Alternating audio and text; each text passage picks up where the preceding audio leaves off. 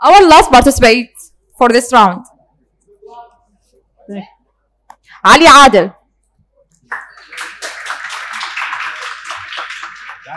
Hello everyone, can you hear me? How are you all doing? I hope that you're all having a wonderful day. My name is Ali, I'm 18 years old, and I have more than a fundamental knowledge when it comes to computers. I am basically studying computer engineering. I'm freshman year, by the way. I used to enjoy playing with computer parts when I was young, so that's the thing about me. Today I am going to be talking about artificial intelligence in general. I'm going to be giving my own perspective and opinion on artificial intelligence. It's going to be a bunch of negative and positive points about artificial intelligence. So I'm sure if you know what artificial intelligence is. So the oversimplified definition of artificial intelligence, for me at least, is like giving a machine the ability to think or operate like a human being.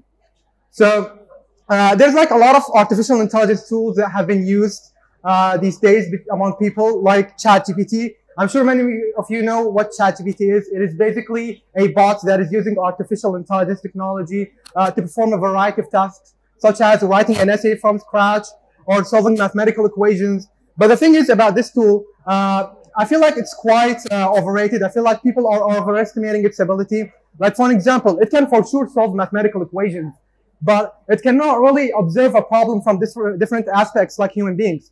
The thing is about it, it gives you an extremely direct answers. Some people are saying that this tool can replace other jobs, like maybe mathematicians. I don't really agree with them, because sometimes solving a mathematical equation directly is not what you really need in a job. Sometimes you are required to observe the problem from different aspects to basically get what you want into a job. Like, for example, let's take lawyers for an example.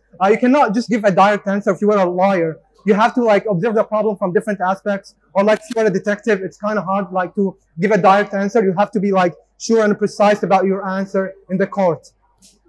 And I feel like people are really exaggerating about artificial intelligence. Some people are saying that AI is going to replace their job. I don't really agree with them, because first of all, AI is still under development and it's still in its early stage. It's not really consistent. That's the thing about it. And also, for an example, AI is not really that perfect, because sometimes when you're using an AI tool like ChatGPT, it's not really providing a really accurate result. It's extremely inaccurate sometimes. And sometimes you might face some errors while using ChatGPT.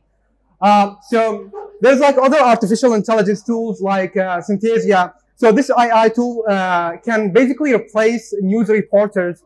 I don't think they can, because the thing is about this AI tool, you have to insert an entire script into it for it to operate. And it basically requires instructions to operate properly. But the thing is about it, it basically lacks emotional intelligence that human beings possess. So I think no one will find it interesting watching an AI tool talking on the television. It's kind of boring in my opinion, because it lacks of self-awareness and self-consciousness, which are required to make the show entertaining.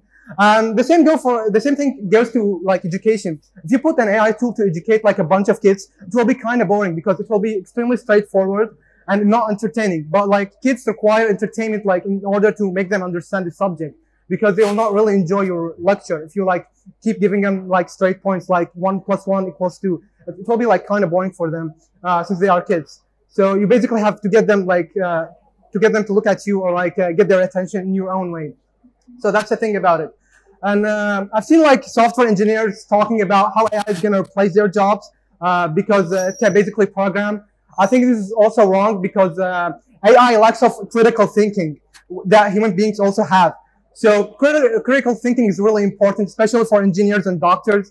And also, as I said, sometimes some complex problems, AI face problems like solving complex problems in your job sometimes, maybe a complicated code or something like that. It kind of face these kind of problems while trying to solve a specific math problem. And also, I heard AI can hold a conversation with a human being, right? The thing is about it, it's not really entertaining to talk to an AI tool. It basically, it's like talking to a wall. It's extremely boring, you know? So I really don't find it a cool thing. And after all, AI is still under development. It's far from being fully developed. I've heard well-known scientists say that AI can spell the end of the human race. I don't really agree with him. By the way, the scientist's name is Stephen Hawking. I don't really agree with him because I think this is unlikely going to happen in the near future for many reasons.